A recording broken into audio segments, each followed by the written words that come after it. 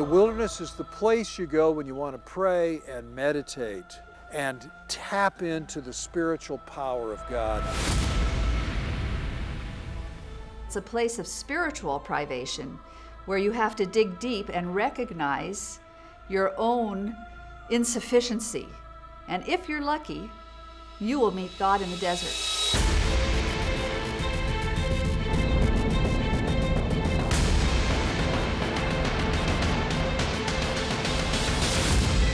Abraham feels instinctively that what God is doing is unjust. The ancient rabbis saw that as blasphemy.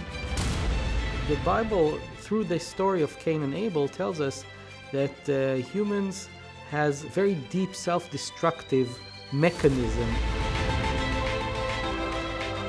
The wilderness is a huge part of Moses' life.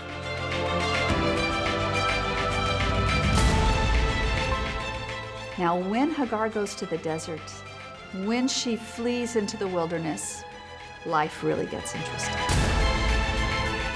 John the Baptist is one of the most intriguing characters in the New Testament. And he was in the Judean desert. People would come to get baptized by John the Baptist. He himself declares that he is only a precursor to Jesus. And that's basically the beginning of the Jesus story.